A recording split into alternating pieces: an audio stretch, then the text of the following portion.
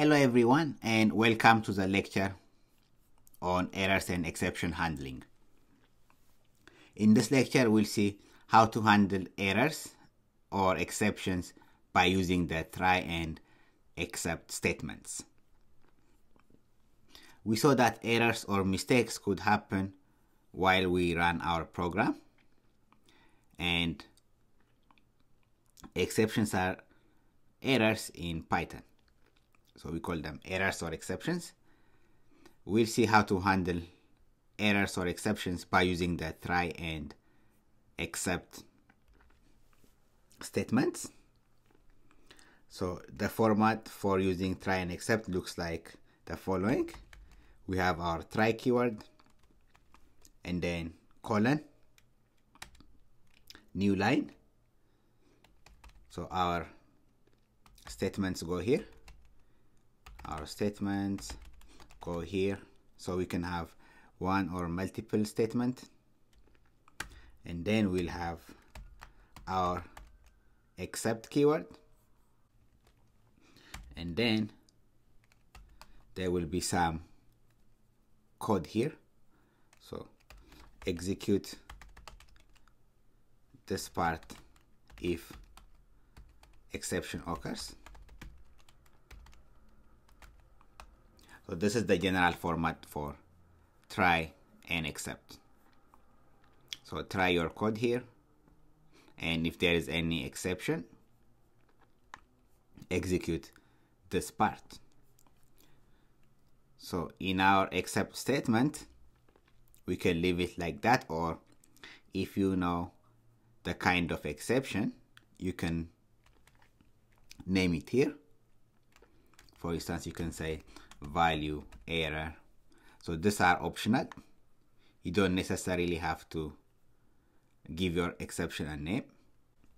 And another thing with try and except is you can have one or more except statements.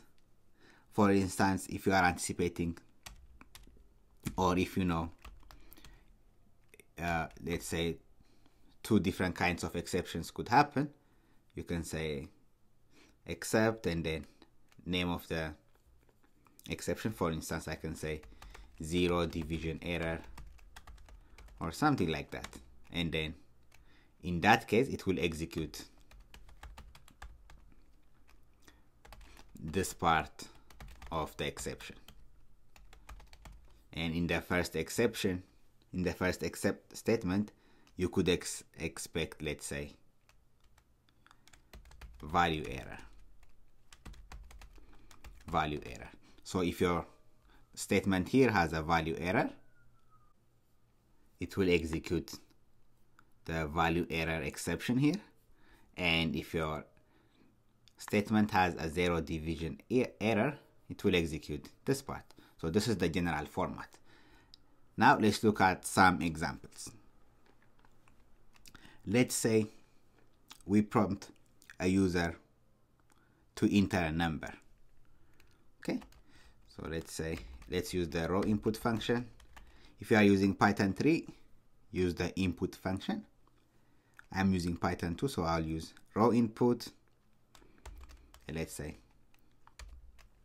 please enter a number. And then we'll convert this input into an integer. So we'll cast this whole string into an integer, and then once we have that, let's save this in some variable called number, num, and then we'll print out the number you entered is, okay, let's do some formatting, that format, then we'll pass the num. Okay, let's run our code. Please enter a number, let's say 8, run it. We get the number you entered is 8. Okay, so what if I enter something else? Please enter a number. Let's enter A. Run it. we get a value error. It says value error, invalid literal for integer with base 10 A. So our input is invalid. Now let's handle this exception using try and except. So we can say, so this is our statement, right? Prompt a user to enter a number and then display the number the user entered. So we can include that in our try statement. So try, and then inside our try statement we'll include our statement. So try this, and then if there is an exception, we'll include the except keyword. Except, in case of exception, we can print the number you entered is not an integer or something like that. Okay, now let's run this. Please enter a number 9. The number you entered is 9. Okay, let's run it again. Please enter a number. Let's say A. Now if we run it, it says the number you entered is not an integer. We no longer get an error, right? Earlier we got a value error, but here we don't get any kind of error. We have handled the exception or error by using the try and except keyword. So try the statements, and if anything fails or if there is an exception, print this statement. So a nice statement is printed. The number you entered is not an integer. As I mentioned earlier, when we use our except statement, we can simply say except colon and then whatever you want to show. Or if you know the kind of error you will get, you can name it. For instance, we know we're gonna get a value error, so you can mention, you can give your exception a name, except value error. Then run it again. Please enter a number. Let's say JU. Run it. The number you entered is not an integer. So this part is optional. So giving the error name in your except statement is optional. We also mentioned earlier that we can have one or more except statement. Let's look at an example. Let's prompt the user to enter two numbers, and we'll try to divide the first number by the second number. Okay, so we have our raw input function, and then let's say enter the first number, then we'll cast it to an integer by including everything in parentheses, and then using the integer function we'll cast it into an integer. And let's save their first input in a variable called first, and we'll do the same thing and prompt the user to enter a second number, and we'll save it in a variable called second. Raw input, enter your second number. Then we can print out first number divided by second number. Say print first number. Let's use some formatting.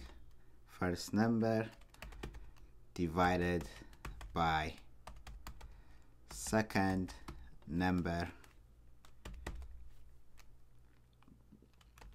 is equal to, let's say, the result there, Then we can say that format, and then we'll pass our first number, second number, and then the result, which is first number divided by second number. Okay, let's run it. Enter the first number, let's say 9. Enter your second number, 3. So we get first number 9 divided by second number 3 is equal to 3. That's good. Let's run it again. Enter first number, let's say 8. Enter your second number, let's say 5. Run it. First number 8 divided by 5 is 1. Okay, let's import the division module from future. From the future module, import the division function, division. This will allow you to perform true actual division. If you are using Python 3, you don't need to do this, but for Python 2 users, you can import division from the future module. That way we can get the actual result of our division. Okay, let's run our cell again. Enter your first number, 9. Enter your second number, 7. Okay, now we have the true division result. Okay, next what we'll do is let's put a 0 for our denominator. Enter first number 3 divided by second number 0, we'll get an error, right? So we get a 0 division error. We'll include an except statement to handle this 0 division error. And another error that could happen is, what if we enter some other numbers, some other input that's not a number? For instance, enter your first number. What if I say P? Run it. I get another kind of error, right? A value error. So what we'll do next is include 2 except statements to handle those errors, the value error and 0 division error. Let's do that. So we'll try our statement. First number, then second number, and let me copy the print statement also. Then paste it here. So try first, second, and then print this. Now let's add our except statements. Except, we can say print you can only enter integers for first and second. So this will take care of the value error. Let me name it value error. And the second kind of exception or error is a 0 division error. So we can say except 0 division error, then print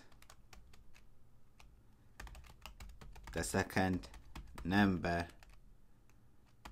cannot be 0. Okay, now let's run our code. Enter the first number, let's say 8. Enter your second number. If we enter 0, we'll get our 0 division error exception. The second number cannot be 0. Okay, let's run it again. Enter your first number, 7. Enter your second number. Let's enter some character, let's say T. Enter. You can only enter integers for first and second. Right? We got our value error exception. Similarly, if we enter a character for our first number, and run it, we get our error. You can only enter integers for first and second. So this is how we can handle exceptions by using try and except keywords or statements.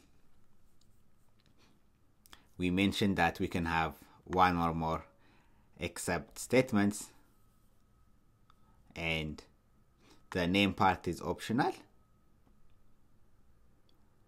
So if you are not sure the kind of exception, you can simply leave out the name and just say except colon and then your statement. We'll continue our discussion on errors and exceptions handling in the next lecture. Thank you, everyone.